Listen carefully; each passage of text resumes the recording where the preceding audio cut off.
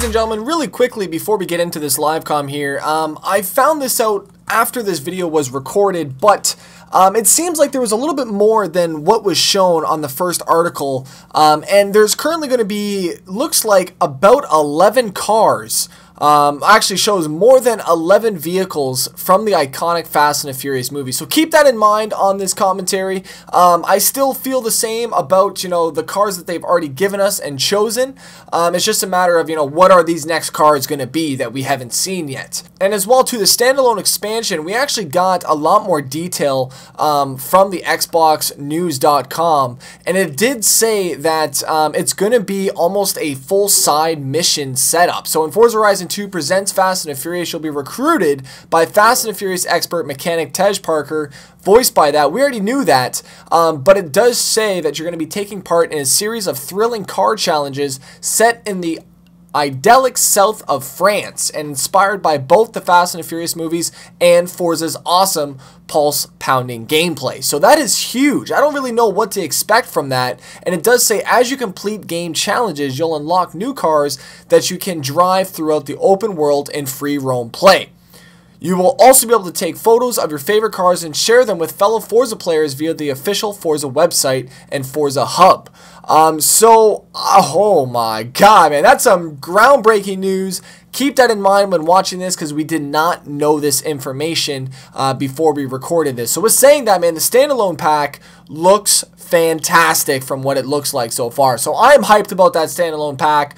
Let me know your thoughts about that, man. And that just opens so many doors right now for Forza. It's incredible, ladies and gentlemen. So let's get back to the gameplay right now. What is going on, everybody? It's your boy, TheSLAPTrain, and welcome, guys, back to some Forza Horizon 2. And we are playing with the Forza Horizon 2 Fast and Furious standalone expansion pack right now, ladies and gentlemen. Have a look at our vehicles. We have Dom sitting in the front seat right now with his beautiful blower just mounted on that hood, man. This thing is going to be vicious right now. Oh my god, man. We have all the beautiful cars right now. We got the Cuda, we got the R35, we got the Supra, and the Charger over there. We're currently waiting on download for the rest of the vehicles to come in, including the Jeep, the Roadrunner, as well too as the Maserati Ghibli right now. So these all are going to be dope. We're just waiting to play with them right now, ladies and gentlemen. I'm just messing with you people, man. Oh my god, this is not the TLC here. But,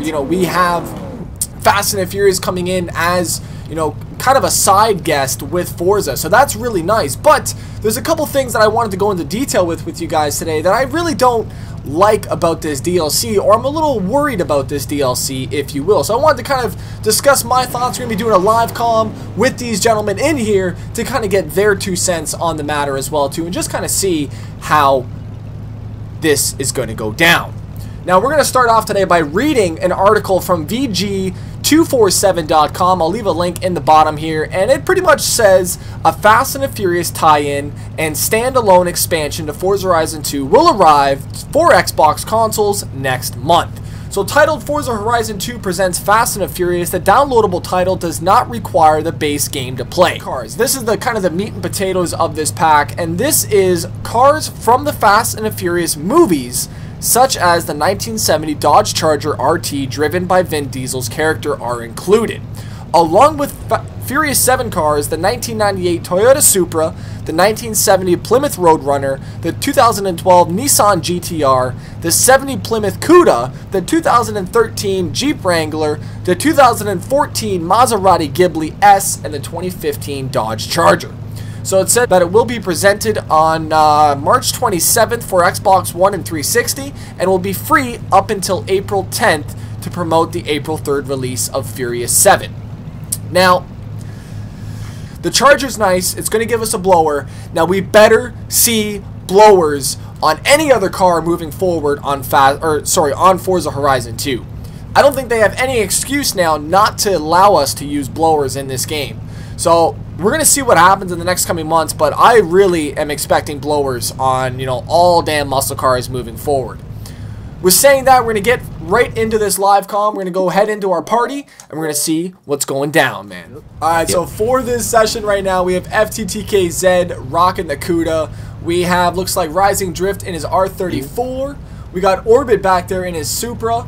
And then back there, I'm just lost. I see Zoltan and Dubs, I believe. What the hell are you guys driving back there, man? I see a damn R35, and what the hell is that? What is that thing? Oh, the Charger, that's right. The damn Charger, man. The Charger, man. I couldn't see it, bro. I couldn't see it. God damn. So these are the cars that we have kind of recreated for this pack, and I just kind of wanted to get your guys' thoughts on the pack. As I said earlier, I mean, I'm very on the edge of this pack because there's a lot of things that are kind of wrong about it that I just kind of wanted to discuss today, you know, kind of give our 2 cents on it and just kind of see what everybody else in the community thinks about it, and leave your thoughts in the comment section down below, ladies and gentlemen. But I wanted to touch base on number 1, which was the cars that they chose. I mean, that's obviously the meat and potatoes of this. As I said, we have the 70 Charger with Dom's character in there. Now, I mean, he better be some HD damn quality content in this thing, man. You know what I'm saying? Like, Jesus. We haven't had any new damn player models in some time, and I'd like to know your thoughts. You know, anybody in here, you know, should Forza start doing this more where they add in different player models and such? Because I think this is a great opportunity now that we've seen them do it. Why not do more of them? You know what I mean? Like, just anybody jump in on that, man. I mean, let me know. I know a lot of girl drifters who like to drift in this game, you know, Forza, and a lot of them are saying, well, you know, it's always been guys. Why is there no girl characters? Why is there no different models? I think yeah, but then again, this game is about cars. The game is about cars, exactly. Not the player models, you know. No, fair enough. True, but then if saying that you've got the opportunity to add decals and designs to your car to make it yourself, though to me it's a sort of like a stupid idea not to go that one step further. Because I mean, you've got next gen now, so you've got that capability of custom air model per se, you know, so instead of just that one for every customization. Yeah, just to jump in on that, I mean, we have the ability to customize our cars. Why not our players that we're driving them with? You know, like they really want to make us, you know, kind of in depth in this world, but yet we all have the same damn driver, man. It's like a bad dream in this bitch. You know what I mean? Like, Jesus. We all got the same wiper movements. We all got the same player models. Oh my God, man, it's crazy. So yeah, I mean, that's kind of up in the air. I feel like there should be a lot more detail moving forward now that we know what's possible with Forza. The second thing that I wanted to talk about was the standalone base that they're talking about. Now, this is going to be essentially almost, I feel, like a demo, at least what they've marketed it as. I mean, really, this is a Fast and the Furious game where kind of people can play before they see the movie, because this is set before the movie, obviously. So, I mean, I feel like it's, you know, it's a great thing, but I mean, why not have, yeah, I mean, like why is it a standalone to begin with? I don't understand that. Exactly, it would make more sense if, okay, you have, let's say, an alternate or a parallel single player, per se, you know, because you've got the rally, you've got the normal. So, yeah. No, I definitely hear you on that for sure. I mean, I feel like this should be a game, and I mean, there's a lot of questions that I have that, I mean, are we still going to get online? Are we going to be able to use these cars with our game currently? Because I ain't got no more damn room for any more downloads on my Xbox hard drive, man. I got like 9 gigs. I don't think it's gonna. We're gonna be. I'm running low, so Be able to use cars in Forza Horizon. I mean, to consider that. That'll be such a disappointment, man. I'll be so upset. Especially for that damn Roadrunner. Yeah, dude, that's the same like with customization too, is like the wide bodies and like the other things you can actually do to cars in real life that you can't do in this game. I think that's a real big disappointment for you, because you know, just like the RX-7 in Tokyo Drift, how he had the wide body on it, and it looks so clean and it was just so sexy. And I don't understand why they couldn't, you know, maybe in the Fast and the Furious pack put it to where you could put a wide body on it. That'd be pretty cool. Then there's a lot of things that, you know, after seeing this pack and the ability to put on a blower on your car now, I'm a little bit upset that the fact that we have been deprived of blowers for, what now, 4 years, and now they just want to add one blower in? I mean, we better get blowers for the rest of our muscle cars, man. Yeah, that'd be dope. That would definitely be dope.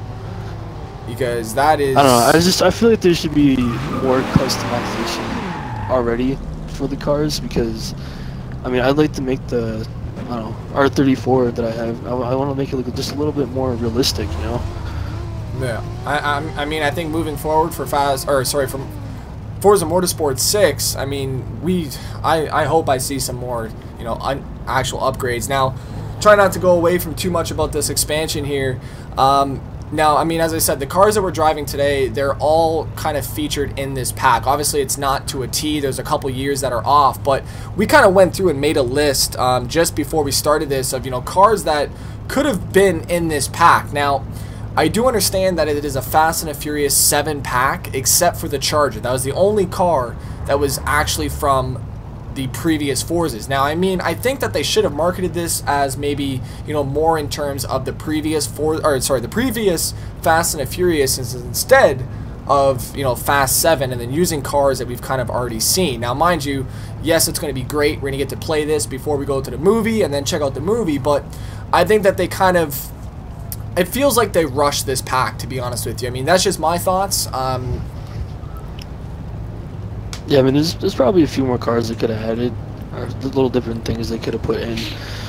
But I mean, I like the concept though. It's pretty cool that they wanted to do this. Yeah, and if they did it right, the missions that they said be in it should be fun. Yeah. Hopefully. No, I mean, for sure. You said the thing was rushed, but it is free at the end of the day. 100% for at least 2 weeks. So, like, I mean, it's not really like they're making you pay for it so you can get these cars. And I know, like you said, there's not like that many new cars in it. Yeah. Like there's like the majority of them we already have in like this lineup right now. But like at the end of the day, it's free. So 100% agree with that. No, you can't really complain about that. I mean, I definitely hear you on the free part. I mean, I'm just gonna give us the list that we made of cars that could have been in this DLC pack. I mean, they got time, man. This pack isn't coming out until next month, late next month, and you know, I'm sure that they've already done this deal a long time ago. So now the cars that we chose for this that could have been in this pack were the Eclipse from the first Fast and Furious, the S2K, because that was a convertible like you said, and as well a different model if I'm not mistaken. We have so we have that. We have Hector's Civic that he had. We have a Jesse's Jetta. We have Brian's F-150 Lightning that he drove as his parts truck. We have the Monte Carlo from Tokyo Drift. We have the Charger Daytona from the later Fast and the Furious. We have the 5th gen iconic Civics from the first one, man. I feel like that should have been in there hands down. The 5th gen Civic, man, those are the heist Civics. I mean, that should have been in there. Oh my god, man. You know what I'm talking about? Oh, those things were definitely dope. The Gran Torino from whatever one it was, man. I get all these damn names mixed up now, but the Gran Torino, the green one. We have the R33, which was Leon's from the first one. The RB26 67 Mustang from Tokyo Drift, man. Just hearing that puts a smile on my face. You know what I mean? Like, oh, man. Yeah, I love it. God. We have that. We have the Maxima and the Mitsubishi Spider that Rome drove in Too Fast, Too Furious. So, I mean, that was just a list that we made, not even watching the movies over again. So, I mean, I'm sure there's lots of cars that could have been in. And, I mean, like you said, it's a free pack, and I definitely agree with that. You know, we can't really complain too much when it's a free pack, and I definitely agree with that. I think the biggest problem that I have is that it's a standalone title. You know what I mean? If they're going to do, you know, this much work and, you know, say this much promotion, why make it a standalone game when they could have added on to whatever they already currently have? I mean, I don't know if anyone has an explanation for that or wanted to take a guess. I mean, by all means. I mean, I think it's more because they're working with Universal Studios more than anything. Yeah. So instead of fully associated with Forza, fair enough. To branch out, if you know what I mean. Because I mean, they got the Fast and Furious Tokyo Drift game, if I remember correctly, Fast and Furious Showdown. So they want to make their own franchise within, let's say, the gaming community. That's how I see it. That is a very good part. I kind of bypassed and I kind of forgot about that, but yeah, that is an association now with actual with the digital licensing at the Universal Studios. So it's a big thing that, you know, they are partnering with a movie this big. So I mean, you are probably definitely right about that, and I know we're probably going to see that in the comments a lot in here. But yeah, I mean, I would say moving forward though, you know, I feel like this is a great opportunity now for, you know, Playground Games as well as Turn 10 to maybe, you know, try to get on the same page with Fast and Furious, maybe even do, you know, either their own collaboration, you know, car pack update where they can bring out some of the most iconic cars. Because I don't know about you guys, but I would pay for that shit, hands down, man. Absolutely would pay for it. Oh yeah. Yeah, like I would definitely pay $69.99 if they added just another portion of the map, you know, something like that. Just give us something more extra. Yeah, that would be really cool. More customization, you know, like you said. Need that Pro Street customization. Ooh, yeah, exactly. That's $100 right there, man. I'll pay for that shit. Oh yeah. The character customization, you know, different things you could do with the character. No, definitely. I think character customization was in character customization were in games like for a really long time as well. Like think about Test Drive, for example. I mean, that thing was literally just all about like the player and like him just driving around. So I mean, it's not like it's you can walk around as well, and that was just basically like a driving game. No, so it's not like it's impossible to do. No, it's not at all. It's actually kind of easy. And it was a bigger map. This is one. If you remember Juice 2, they had Juice 2, yeah, that was huge. You had your own player customization. Yeah. So yeah, I mean, I think we're at a point now where we've seen games do it, and you know, I feel like this game should do, you know, at least Forza as a series, you know, should offer some more improvements. And this is my personal thoughts on this, guys. But yeah, I mean, I just feel like they should include more in-depth detail. Yes, you know, they have brought some amazing cars to life in these last couple years, you know, from the changeover from, you know, Forza 4 to Forza 5, but now I feel like, you know, we have already given them the grace year, and now, you know, we got to start seeing some bigger and better things. So yeah. Yeah, I mean, like, just like you said, man, I want to see something new. I want to see something that we haven't seen before. I want to see customization. I want to see more things you can do. Because there's so many things you can do to a real car in real life. It's just, it's so mind-boggling. It's so limited in Forza. And I feel like it's about time they really, I don't know, step it up, I guess you could say. Yeah, no, step the game up a little bit. I definitely say so. Or Forza 60 have to step it up for sure. Forza 60? That's 6. Oh, I thought he said Forza 60. I'm like, Jesus, man, this guy's thinking of the future, man. We'll be buying our own damn cars and putting them in game. Jesus. So yeah, so thank you guys very much for stopping by today to discuss this Forza Horizon 2 presents Fast and the Furious car pack. I don't really know about the name on that. I think that should have been changed a little bit. But this is going to be hitting the stores on April... No, that's the Fast and the Furious 7 release. March. 27th of March, the pack. Yeah. Yes, it'll be free all the way up till April 10th. So go and check that out as soon as it drops, March 27th. As I said, I hope I got enough space on my damn hard drive for this thing. I don't know really what's going to happen. Follow my Twitter for updates on it, as well as my Facebook group. I know a lot of people are commenting in there about the pack. So I'd like to thank all you guys for coming in today and just, you know, a little slow discussion. We didn't even move out of the parking lot, which I think is a video first. We didn't even drift anywhere, really. So, I mean, Jesus, man. I mean, you do got the montage, so you're looking forward to it. No, definitely, man. It should be a good update. I mean, like you said, the main thing that I want everybody to take away is that it's free. And, you know, you can't hate on it when it's a free thing. So I think just moving forward, we need to see more improvements to the game now, knowing that they have changed player models, that they have added blowers to the vehicle. So that kind of gives me hopes for Forza 6, but we'll have to wait and see for that. So thank you guys very much for coming in today. If you guys are new to the channel, don't forget to subscribe, become a member of Team Slap today, and start spinning some damn tires with us. As well, too, as I said, you guys can follow me on Facebook, Twitter, and Instagram, all found in the description box down below. Who else has channels in here, man? I think Dubs has got his own YouTube channel. Go and check him out. This man posts every day on his channel, so he's got some really great content on there, as well as FTTKZ. And I believe that's it, man. Is there anyone else in here with channels? Rigid? Orbit? Nah. No? Rising Drift? No? Nope, no. It's all good then, man. All right. Nobody here? Zoltan? No? Okay, all right, man. Ladies and gentlemen, it's your boy, the SLAPTrain. I'm out. Peace.